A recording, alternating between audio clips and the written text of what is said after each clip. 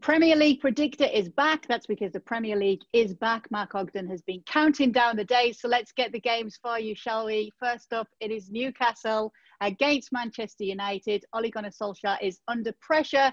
Can his side kickstart their season at St James's Park, Mark? Tough place to go, Newcastle, when Newcastle are in form, and they are at the moment. And Man United lost there last season. I do worry for Man United in this game because they were terrible against Tottenham, losing 6-1. They go to Newcastle with Anthony Martial suspended, problems at the back. David De Gea made another absolute massive howler this week, playing for Spain in goal. So his form's up and down. I think that Newcastle with Callum Wilson on form, I think they'll have too much for Man United. I think Newcastle win this game 2-0. Chelsea are up against Southampton. The big news is that goalkeeper Edward Mendy is injured and unavailable. So you wonder what Frank Lampard's going to do. And also the Saints have got 2 wins behind them. So what do you expect here?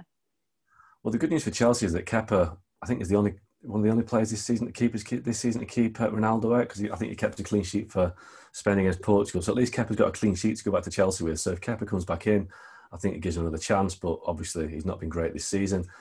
Southampton, they've got Theo Walcott back. Maybe he can make a difference there. Maybe he can add a bit of attacking intent with Danny Ings. But I do think that Chelsea should be too strong. I think Chelsea, they've still got players settling in, but I do think Chelsea will win this one 2-1.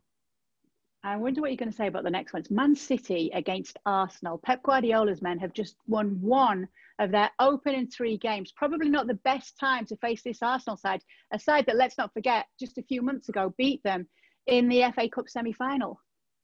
Yeah, this is a real tough one to call because, as you say, City have been inconsistent and that, defensively they haven't got it together yet, and, Sergio Aguero's not fit yet. And I think they look unconvincing and they do look like they're going to struggle to catch Liverpool again this season.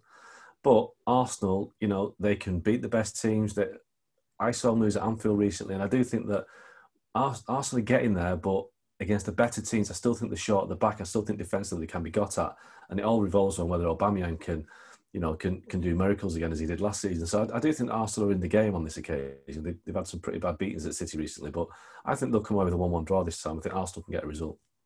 Meanwhile, back in North London, Spurs take on West Ham amidst the backdrop of a club versus country row over Harry Kane with England and Spurs and Jose Mourinho and Gareth Southgate. Will that affect the result this weekend? I don't think so, unless Kane comes back from international duty carrying a knock or something. I think Kane plays and he'll probably score like he always seems to do against West Ham. So I think on this one, I think West Ham have had a good bounce recently. David Moyes obviously missed a couple of games with COVID, but it didn't affect them. They won with Alan Irvine in charge. I think Tottenham have seemed to have got it together under Jose Mourinho at the moment. I think that they, for me, are looking good for the top 4. So I think Tottenham win this one easily. I think 3-1. Everton against Liverpool is last on the list here. It's the Premier League leaders against the Premier League defending champions. Is this Everton's best chance yet to beat Liverpool? I think it is. I think Everton have got a great chance that they're flying. They're in form, 7 out of 7 in all competitions. Liverpool have got doubts over Sadio Mane. They've got doubts over the defence. They're on the back of a 7-2 defeat at Aston Villa, which might actually motivate them to bounce back. But I think this is a massive test of Everton's credentials under Carlo Ancelotti. They're a good team, Everton. They've made a good start, but apart from Tottenham on the opening day, they haven't really beaten anyone of any consequence. But I think if Mane's fit after his COVID scare, I think that Liverpool can get a draw. If he's not fit, I think Everton wins. So I'm going to go for an Everton 2-1 win on this one. Yeah, it's a brilliant slate of games to look forward to as domestic football returns to the calendar. Thanks so much for watching ESPN on YouTube. And for more sports highlights and analysis, be sure to download the ESPN app. And for premium content and live streaming, subscribe to ESPN Plus.